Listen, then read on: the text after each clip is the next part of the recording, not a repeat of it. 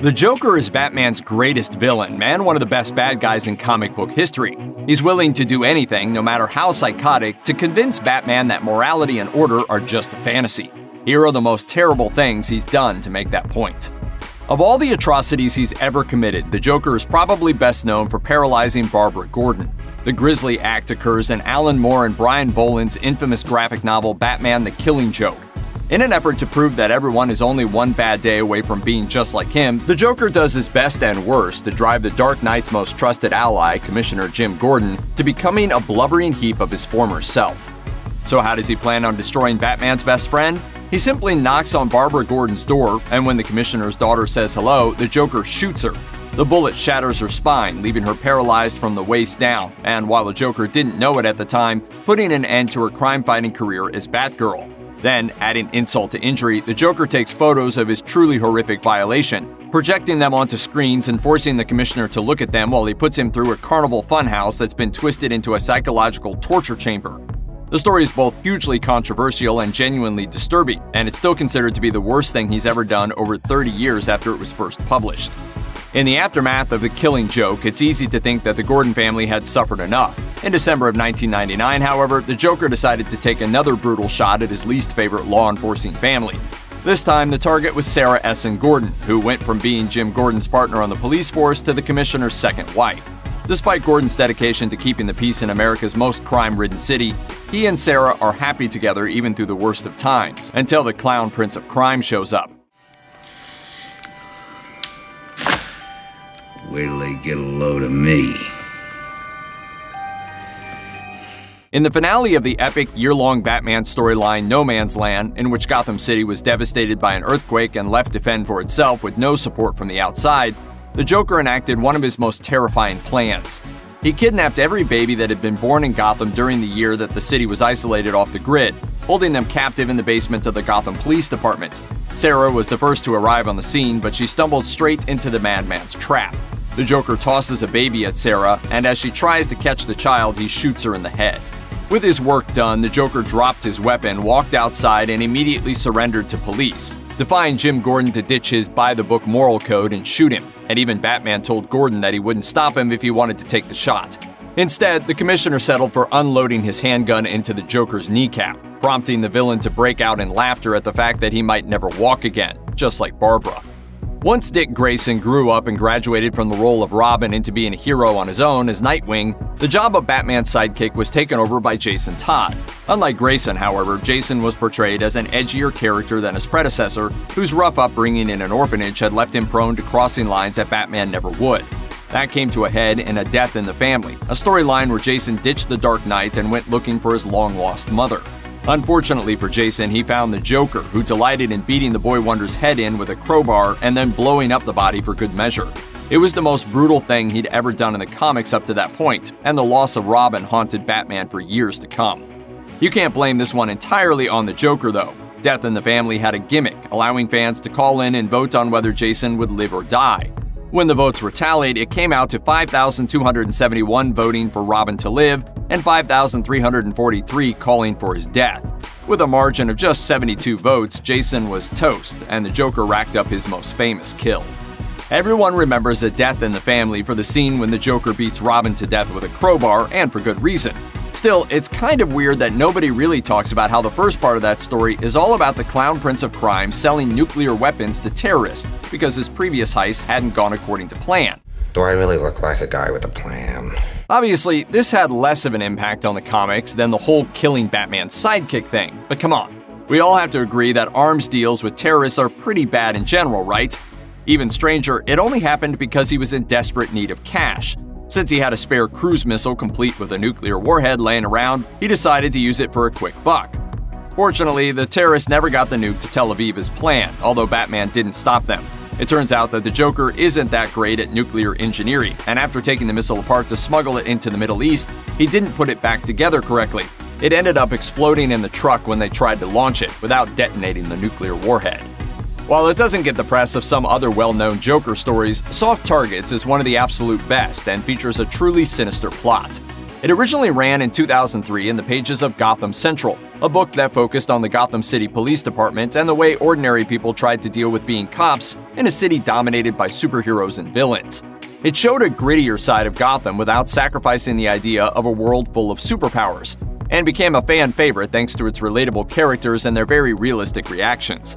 As you might expect, when the Joker showed up, those reactions basically amounted to sheer terror.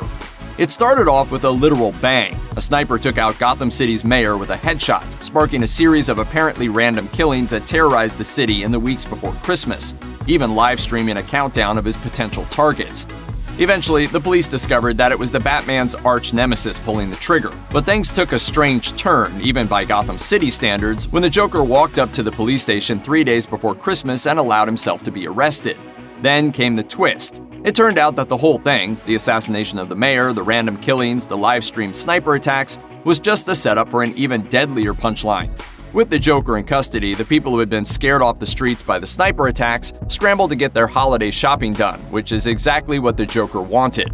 He'd set bombs in the stockroom of the city's biggest toy store with plans of explosively ruining Christmas for Gotham's kids.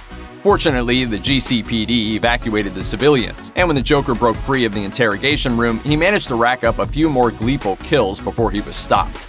The animated series Batman Beyond was set decades in the future, after Bruce Wayne retired and eventually handed the Batman identity down to cool young future teen Terry McGinnis. With a few exceptions, Terry's adventures avoided using established Batman villains, instead giving him his own roster of foes that seemed inspired by Spider-Man's classic rogues gallery. That makes sense though, since Terry himself felt like the answer to the question, what if Peter Parker became Batman instead?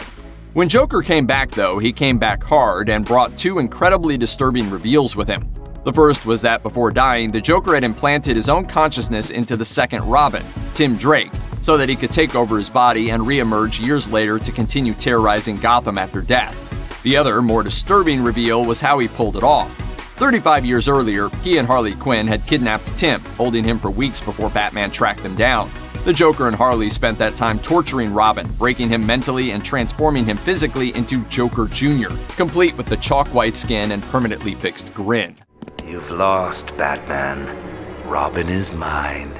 The last sound you hear will be our laughter. When the Joker showed off his handiwork to Batman and tried to force his new son to kill the hero, Tim managed to break free just long enough to shoot the Joker instead, killing him. The image of Tim's maniacal laughter turning to sobs with tears streaming down his disfigured face is probably the most disturbing thing to ever hit DC's animated properties. So much so, in fact, that the scene was heavily edited for its original release, giving the Joker a very different death scene and eliminating the more explicit references to torture. The uncut version has been available since 2003, however, just in case you want to see how dark those cartoons can get. When DC relaunched their line in 2011 as the New 52, the first thing the Joker did was arrange to have his own face cut off by a villain called the Dollmaker so that he could leave it hanging in his cell at Arkham when he escaped. That might be the single weirdest thing he's ever done, but it wasn't the worst. When he returned a few years later to cut everyone else's face off, though, that definitely made the list. At the climax of the Death of the Family story arc, not to be confused with Death in the Family, Batman was put through a gauntlet of villains as he made his way through Arkham. In the end, he was overwhelmed and captured, waking up at a long dinner table to find the Joker waiting for him. Of course, the Dark Knight isn't the only guest at this particular party. The Joker has also invited Batgirl along with the current and former Robins, tied up with their faces heavily bandaged. In front of each victim, there's a serving platter covered with a sterling silver dome. Then, in a ghoulish twist, out comes Alfred with a grin stretched from ear to ear, no doubt caused by the Joker's infamous toxin. When Alfred then lifts the domes from each plate, the Batman family members finally see the evening's gruesome meal, their own faces looking back at them. Thankfully, after Batman escapes his confinement, he unwraps the bandages from his family and realizes it's all been one sick joke. Everyone's faces are fine. The Joker just wanted to have a little sadistic fun. It does leave us with the question though, if those weren't the Batman family's faces, whose were they? While he's usually found in and around Gotham City, the Joker occasionally shows up in some pretty unexpected places. The 9-part Emperor Joker storyline, for example, happened in the Superman comics and involved one of the most terrifying premises any comic book reader could imagine.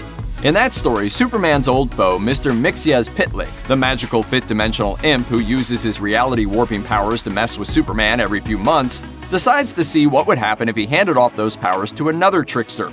To find out, he gives the Joker just 1% of his magic. That would be bad enough, but the Joker manages to trick Mitzia's Picklick into giving him the other 99% to go along with it. With these incredible powers, he entertains himself by remaking the world in his own twisted image. As you might expect, he spends a lot of time on Batman, torturing the Dark Knight to death every night and then resurrecting him every morning to do it again, which traumatizes Batman to the point where Superman erases his memories to keep him sane. His most disturbing act, though? Eating the entire population of China. Yes, really.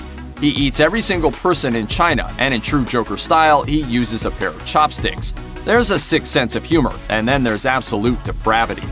If you ever wanted to see the Joker at his scariest, do yourself a favor and pick up a copy of the Batman Adventures #3 from 1992, because there's a sequence in that issue that's still terrifying all these years later. As he so frequently does, the Joker takes over Gotham City's airwaves with his own broadcast. His guest is Jim Gordon, kidnapped and tied up in front of the cameras while the Joker offers a monologue that, a full 16 years before The Dark Knight, is devoted to the idea that law and order are false ideas, and that the only thing that truly exists is random destructive chaos. Upset the established order, and everything becomes chaos. I'm an agent of chaos. To illustrate his point, he punctuates his speech by picking up a baseball bat and breaking Gordon's arms while the horrified citizens of Gotham and Batman watch. It's pretty grim stuff, but here's the best and worst part. The Batman Adventures was the tie-in book set in the universe of Batman the Animated Series, and as mature and forward-thinking as that show was, it was still a cartoon for children. This was a comic aimed at younger readers that featured the Joker announcing that in a world that was just, he wouldn't be able to just pick up a bat and start beating on a beloved heroic police commissioner, and then proved himself correct by doing just that.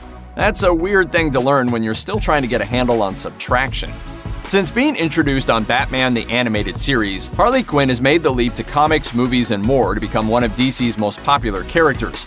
A big part of that popularity comes down to the idea that for a villain, she's always been incredibly sympathetic. She's a participant in Joker's madness and mayhem, but ultimately, he's the one pulling the strings, manipulating and abusing her into going along with it. Considering all that he's done to her over the years, it's easy to argue that their entire relationship be counted as a whole among the worst things that Joker has ever done. But there's a singular example in the pages of Mad Love, the graphic novel that gave us Harley's origin. When she takes it upon herself to capture Batman and improve one of his discarded death trap jokes, the Joker flies into a rage. He backhands her while ranting about how she doesn't get the joke, then knocks her through a window to a 5-story fall. She survives, of course, but only through chance, and only to find herself going back to him in the end. The story was adapted for Batman the Animated Series in 1999, but it would be another decade before readers would get to see Harley breaking away from the Joker on the page and the screen. The Joker has been undeniably successful in the world of thematic villainy, and pretty much anything he's done for the past couple of decades has been more like gilding an increasingly deadly lily. He's already Batman's arch-nemesis, he's already the deadliest and most feared criminal in DC's considerable roster of bad guys, and if you think of villainy as being like a sport, then there's really nothing else to do. As a result, you might think that if and when the Joker finally died, he'd be able to look back on his life, tally up the final body count, and be satisfied that his work was finally done. You'd be wrong. Not only has the Joker managed to ensure that his reign of terror will continue past his own death, he's done it in a truly bizarre way. He booby-trapped his own heart. According to Batman himself, the Joker somehow laced his cardiovascular system with a singular super toxin that will be released at the moment of his death, turning whoever finally gives in and kills him, his preference of course being Batman, into an all-new, all-deadly Joker. He even once shot himself to dose Batman, but fortunately the Dark Knight managed to hold off the transformation long enough to work up a cure. That is some buck-wild comic book science, and some pretty advanced biochemistry for a dude whose major interests include purple suits and mayhem. But it's also a pretty scary tactic. Not only will he be inflicting his own madness on someone else, but he'll be ensuring that it continues indefinitely, ruining countless more lives at the cost of his own. Of course, that only happens if he dies, but you know things have gotten pretty bad when the Joker staying alive to keep on doing what he does is actually the best option. The Joker's most heinous crime might not be any of the ones that have happened in the comics or even the movies. Instead, it's part of the backstory of a video game. In 2013, the Joker showed up in Injustice: Gods Among Us, a fighting game created by NetherRealm Studios, the developers of Mortal Kombat. Perhaps surprisingly, this video game has a backstory that was compelling enough to be the source material for a comic that ran for a full 5 years. To justify the setup of a world where the superheroes were slugging it out to the death, the game took place in an alternate universe where Joker pushed Superman well beyond the breaking point. First, he steals a nuclear submarine, then he somehow manages to poison the Man of Steel with Scarecrow's fear toxin. The poison clouds Superman's mind and makes him think he's fighting Doomsday, the unstoppable monster that once nearly killed him. In reality, he was really unleashing his entire strength on a target that the Joker chose for him instead, Lois Lane. Even worse, she was pregnant with Superman's child. As Lois dies, the launch of a nuclear missile wipes Metropolis off the map, leaving Superman's entire life devastated. First Krypton, now Metropolis. People you love tend to blow up, don't they? As a result, Superman snaps, shoving his fist through the Joker's chest. Of all the stories where Superman goes bad, and there are plenty of them, Injustice goes to the darkest place that the Man of Steel has ever been. It gives us a world where the Joker won, proving that anybody, even Superman, is capable of breaking their own rules if pushed far enough. Check out one of our newest videos right here, plus even more Looper videos about your favorite villains are coming soon. Subscribe to our YouTube channel and hit the bell so you don't miss a single one.